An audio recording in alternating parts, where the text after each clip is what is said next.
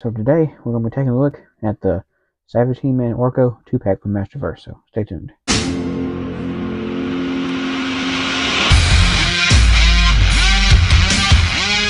So this is Savage He-Man and Orko, based on the way they appeared in the Revelation series. These figures come from a Masterverse line, and I'm pretty excited to actually get into the review of these figures because I have a lot to say, so let's not waste any more time. Let's get into the packaging. Okay, so for the packaging, now this does not want to stay closed on top, so that's why it's kind of pushed up. But and you can see this is a lot bigger than the standard single figure packaging because there's 2 figures in here, so that's one reason. But a lot of the deluxe figures come in this bigger box. So when I use some of those, you'll see some of those too. But as you can see, it says Netflix and original series in the corner there, like the other ones. It says also includes Orko, made by Mattel, Masters of the Universe Revelation, Savage He-Man. And on the bottom is not a whole lot down there. On one side, you got the awesome artwork of Savage He-Man and Orko, which is kind of hard for me to show because this box is really long, as you can see, but still really cool. Now, on the other side, it just says Savage He-Man, the most powerful primate in the universe. So, a little different than the most powerful man in the universe. There's a reason for that, so I'll explain here in a minute. But you can see it's got a bio if you want to read that, pause it now. Some more figures there at the bottom are available, which I have a few of those. I've already reviewed this one. I have Stairglow, I got Faker, and I'm reviewing this one. So really the only accessory Orko comes with is his flat stand here. As you can see, it's made of a clear translucent plastic, and it's got a hinge at the top there and at the bottom, as you can see, so you can hinge it in different ways. It swivels, and it looks like it's supposed to be like air, but the way this plastic is sculpted actually looks more like it's crystallized, it's like a crystal or something. So it's a little strange, but you can plug it into Orko's bottom right there, which is a little difficult because that peg wants to turn, as you can see. So if I can ever get it back in there, that's why I don't try to take this out very much. There we go. So you can see now it's in there, and now you have Orko, floating. As you see, I have to hold him up, but as you see, now you have Orko in a floating pose. So Savage He-Man comes with quite a bit of accessories. First is he has 2 sets of hands. The first set here is these really primal looking hands. You can see that's kind of got the fingers in a primal like position there. It's the best I can explain it. But as you can see, they have a lot of painted like dirt detail on them and stuff. Because it's supposed to be like a primal He-Man, so he probably doesn't have very good hygiene. So that's probably why he's pretty dirty. As you can see, there's like brown in the hinge there and everything. Which you can put these on Savage He-Man pretty easy. So you can just peg them in like you would any other Masterverse figure. So this one's a little stiff trying to get them in there, as you can see. There we go. So now you have him like in a kind of a primal rage, I guess, kind of hand, I best you could call it. So now the second set of hands that I've already put on the figure here are these gripping hands, which these gripping hands are the same gripping hands that come with the standard He-Man, which I've already reviewed. But you can see there's painted a little bit different than He-Man's hands. They're more dirty than the standard He-Man hands, but these come in handy for the other accessories that he comes with. So his first weapon is the power sword here, as you can see. Now in the show he never did actually wield this in this form, so I don't know why they actually gave him this, but it's the same sword that came with He-Man, so I won't have to go into detail, same paint color and everything like that. But he can hold this in his one of his gripping hands there, as you can see.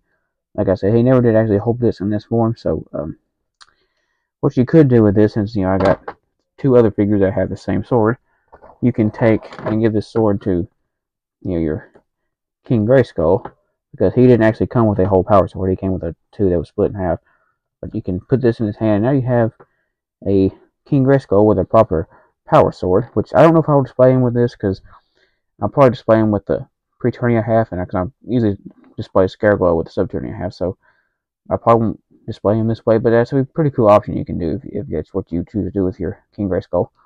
Now his next weapon, which is really cool, is this battle axe. As you can see now in the show, when he was in the Savage He-Man form, he did actually use this against Skelly God, so this makes a little more sense. But as you can see, it's got pretty good, like a dry, like a silvery paint wash on there, making it kind of worn and used. There's a lot of dents and dings in it, because it's a used axe, so As you can see, it's got not very much paint detail on the handle except for where, the grip itself is just kind of got like a gold color on it, and there's a ball there at the bottom.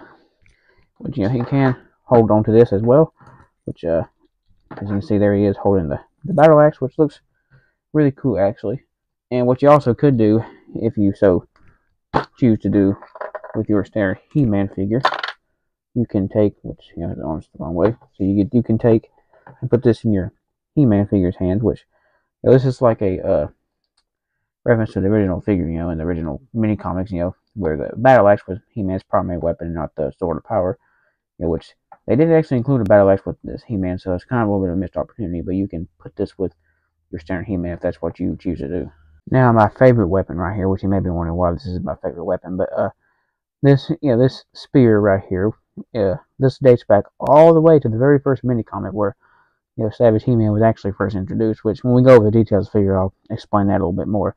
But as you can see, it's got a stone spearhead on it there. As you can see, it's got a lot of detail. It looks like an actual stone on there, which is actually pretty cool. It's got like a kind of a gray paint job on it, a little bit of dark paint on there. It looks like the paint's a little bit sloppy right there on mine, but you see, you got some string around the top there, probably holding the spear, the head to the stick, and you see the handle itself has got a nice wood grain kind of texture to it, and it's got a brown paint job. As you see, that's the way it goes all the way down, which he can hold this, so he actually gets a really good grip on it.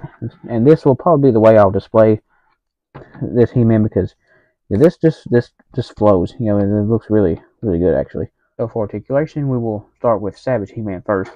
Now, Savage He-Man's articulation is not different than the other He-Man or any other figure. He's got a ball joint at the head, a hinge and swivel at the shoulder, double hinge at the elbow, and a swivel there at the tricep, a hinge and swivel at the wrist.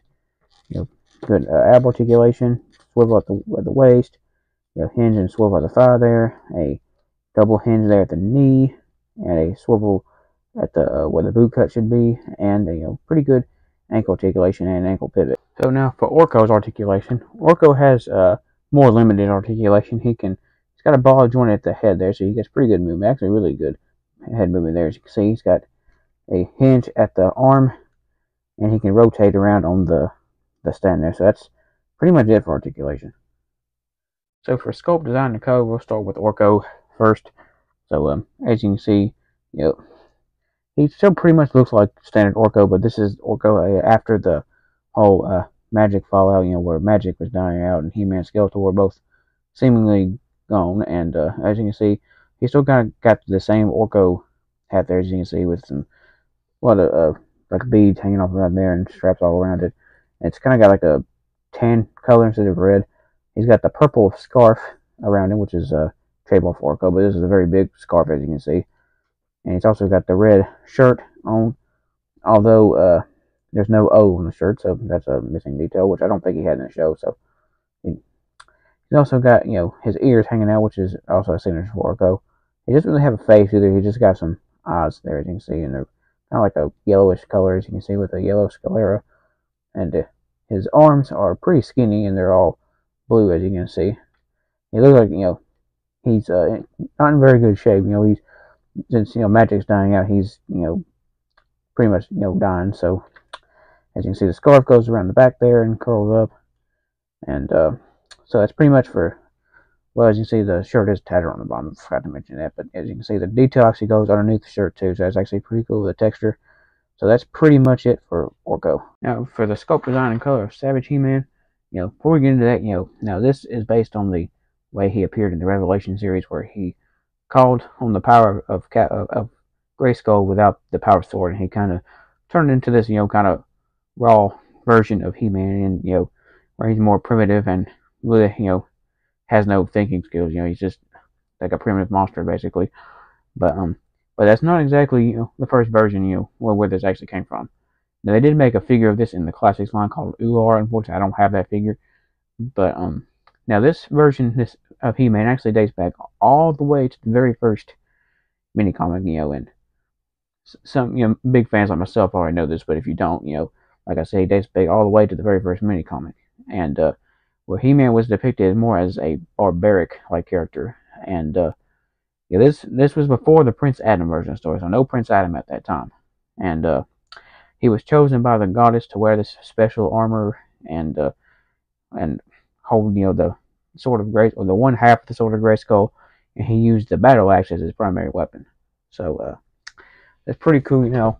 I immediately knew this when they showed this in the show. Now this figure is a little different than he was in the show because he uses the same body as the standard He-Man. Because in the show when he transformed into the Savage He-Man, he was huge. He was like a hulking monster. So this is a little underscaled, but but I really don't mind. It's still pretty cool. As you see, his hair there is really shaggy and and not really well kept. He's kind of savage, so that's why his hair is really unkempt. But as you see, the way the hair is hard. It won't really can't get him to looking up pose. So he's always kind of looking down pose, as you can see.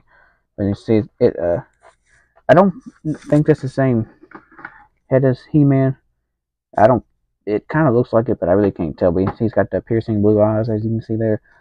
Now, for going over his body, he's practically naked. He's not wearing very much clothes except for his loincloth. So, as you can see, I don't have to go over the body as much because I've done over this with He-Man.